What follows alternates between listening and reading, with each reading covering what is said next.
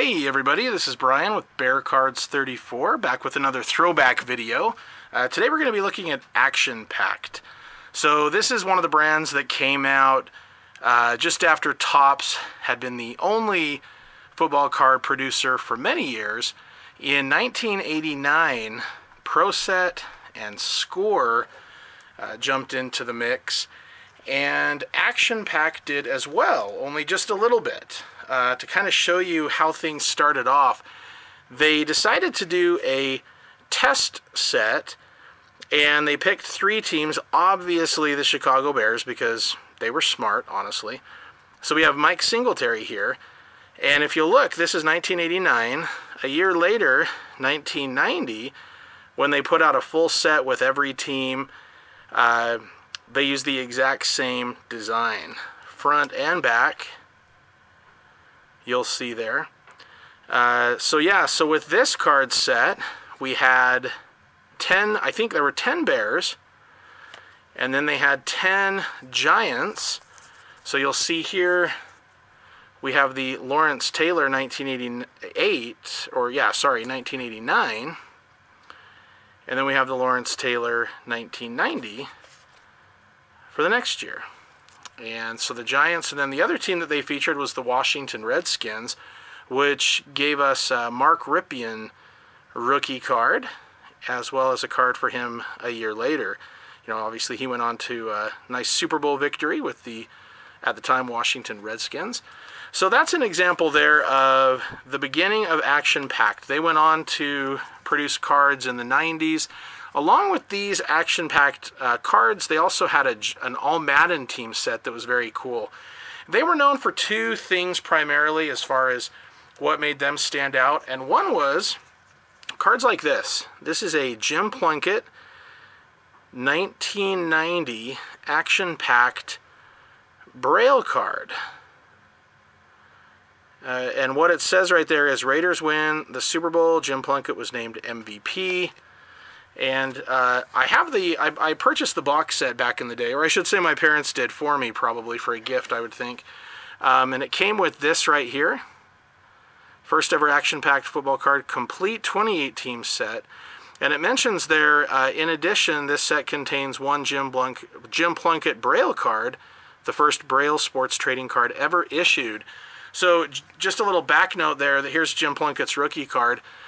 Jim Plunkett's parents were both blind, and so that was a big factor there in selecting him to have that first Braille sports card.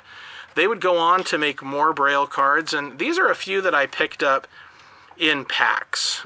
So Hall of Fame, and I have a few more too, but this right here is a Thurman Thomas, which says, you know, 91 AFC rushing leader.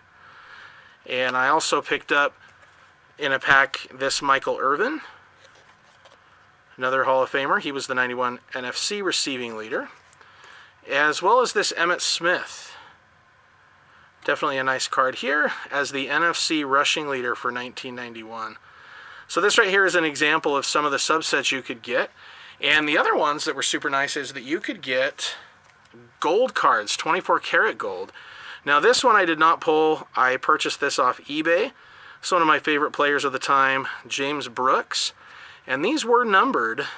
You'll see down here, this was number 6 out of 500. The very sharp cards there. So that's, you know, what you would hope to get. I know that there were some years where instead of having the card completely in gold, there'd just be a little 24 karat gold foil right here, and maybe a strip, I don't remember, but yeah, very nice looking cards. So what we have for today is we have a handful of 1992. We'll be looking for 24 karat gold stamped cards, potentially, as well as Braille cards. And then after that, we have a handful of 1990 action-packed Series 2. This is the Rookie Update Series, and we're hoping to pull an Emmit Smith rookie out of here. So I'll tell you, I did a Pro Set video a while back, opening up some cards, and I showed off the Emmit Smith Pro Set rookie, and then I showed, you know, kind of his other rookies of the time. And shout out to House of Cards, who reminded me there was also an action-packed rookie card of Emmett.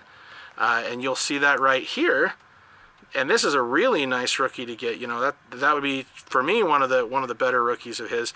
Now, I had forgotten about this because I only have one Emmit Smith card, and it was in the book with my football card set. So I didn't even think of it. It didn't even occur to me. So that was part of my motivation in buying a few packs. I thought, you know, it might be fun to try to get another Emmit Smith that way. One that I can put in my book, or sorry, put in a top loader to have with the others. Now these may stick together a little. Kind of see just a bit, not much, which is good. Okay, so very nice. We've got Steve Young, played his college ball in my home state of Utah at BYU. Sean Gale of the Bears, Ezra Tuaolu, Myron Guyton, Nate Lewis, and Brian Jordan, who also played pro baseball. All right. Next up, here's a good one. A lot of Hall of Famers in this set as well. So we've got a John Elway, Eric Kramer, Nick Bell, we've got a Terry Allen for the Vikings, Mark Ingram, that's Mark Ingram Sr., whose son we know well for the Saints and the Ravens, and a Ricky Reynolds for Tampa Bay, the Super Bowl champs this year,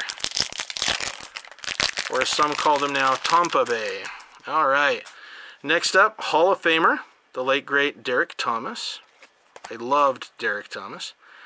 Tim McKyer, Wendell Davis, Chicago Bears. Hall of Famer Steve Atwater. Mark Super Duper of the Dan Marino Miami Dolphins. And Kevin Mack. He was a big guy. All right. Or at least he played big. Hey, look at this. If you're going to get duplicates, here's a good one to get. Another John Elway. Okay, so we're going to probably see the same pack here potentially as the last one.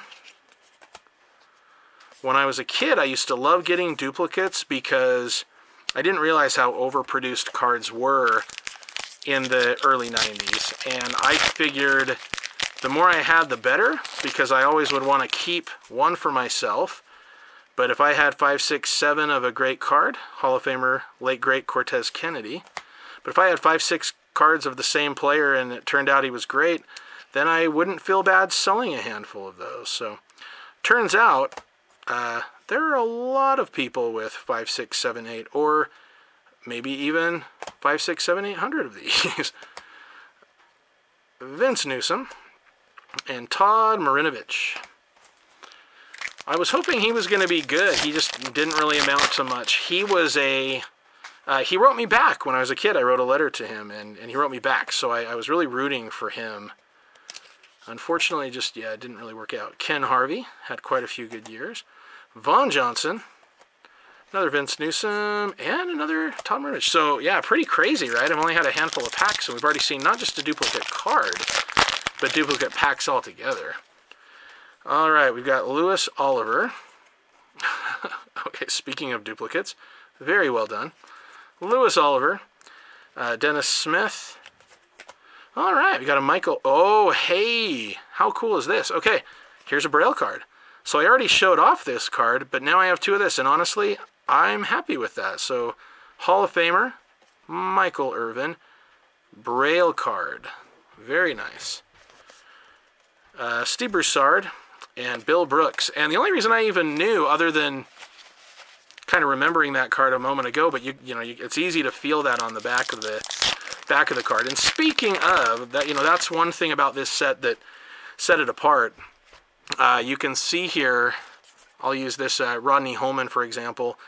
It had, you know, kind of a popped out 3D effect to the card. So, you know, you could kind of get that. And on the back here, they had this little line here as a place for players to sign their autograph. At least that's what I was told, and I'm pretty sure I've heard other people mention that as well. Chris Dishman, and then Bart Oates, another BYU guy from my home state. Oh boy, holy cow. Okay, so here we go, I'm afraid. Yeah, so this is, I think, our third pack of this, right? Man, okay. Well, let's hope that every one of these has a Emmit Smith rookie card in it, huh? Are you serious? This is hilarious. You guys feel a little deja vu here? And then some? So, that's pretty crazy, right? I mean, I remember this kind of stuff happening to some extent, but not this bad. Holy cow. Alright, well, if anybody needs a Cortez Kennedy card, hit me up. Joe Phillips. Lamar Lathan. Oh, I love this guy, Art Monk. Definitely one of my favorites as a kid. Really, really liked the way he played. Just super awesome receiver there. Larry Roberts, Albert Lewis, and a Calvin Williams. Okay, last pack of the 1992 stuff. So that's really cool. We got a braille card. Oh, wow. Seriously. You know, at this point, I'm just going to embrace it. Oh, boy. Okay, so I'll have to just watch this video later and see how many of those packs were... What did I get, 12 packs? There had to have been at least 4, maybe 5 of them were that Cortez Kennedy pack. Okay, so here's the good stuff, though. Okay, we got first-round draft picks, top-rated rookies, a 900 hotline, always good. All right. So what we're hoping for here is Emmit Smith rookie card.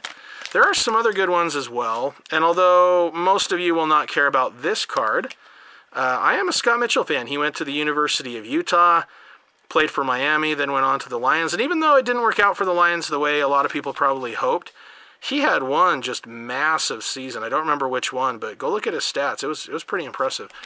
So anyway, he was on, what was it, The Biggest Loser one year, a few years back. He also wrote a book. I met him a few years ago.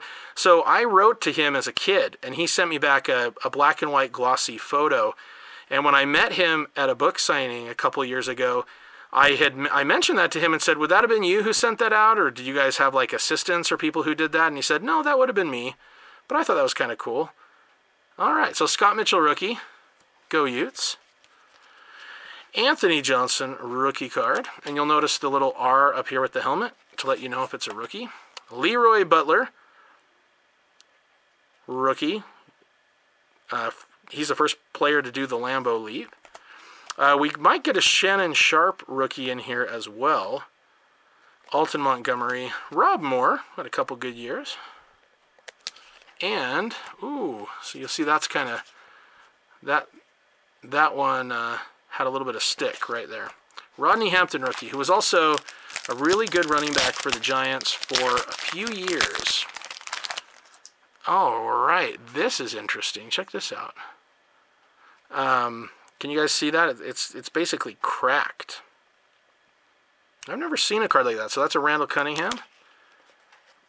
And this one, I think, has a little bit of it as well. Broderick Thomas. You know, if you can pull if you can get a grade-worthy Emmit Smith, I think the PSA 10s actually sell quite well. But especially when they've been in the packs for this long, see more cracking here. Now, I have this set, and none of the cards are cracked, but, you know, they've been opened and, you know, basically in a book of cards ever since. So maybe, I don't know what kind of conditions these packs were in, but all right. Pat Terrell, rookie. Chris Chandler for Tampa Bay. Chris Warren, who ended up having a few Pro Bowl seasons. He was actually really good. And then we've got an Everson Walls, who I think should definitely be in the Hall of Fame. Spent most of his career with the Cowboys, but won a Super Bowl with the Giants. And then an Oliver Barnett rookie card. Okay, 2 more packs. Let's see if we can maybe pull an Emmett. Got a Stacy Simmons. Greg McMurtry. Harlan Barnett. And we've got an Anthony Smith. So, speaking of people, I wrote to him. He wrote me back as well, signed some autographs. And he was good for a little while, but sadly he turned out to be not such a good dude. You can check into him if you'd like. And then an Andre Ware, Heisman Trophy winner, drafted by the Lions. It really made sense to think that he and Barry were just going to be awesome together for years. And then Andre Ware just could barely even crack the starting lineup and just didn't really do much. And the late Reggie Cobb, rookie card right there. Okay, one more pack. Would love to get an Emmett Smith, but we'll see. Okay, so we've got this Walter Wilson rookie card. Dexter Carter rookie. Chris Callaway rookie. Billy Joe Tolliver. Tony Eason for the Jets. I remember when he was on the Patriots getting beat up by the Bears back in '85, he and Steve Grogan. And a Johnny Johnson rookie card. So no Emmett today, unfortunately, but as insurance, I actually did purchase an Emmett Smith that is on the way eventually.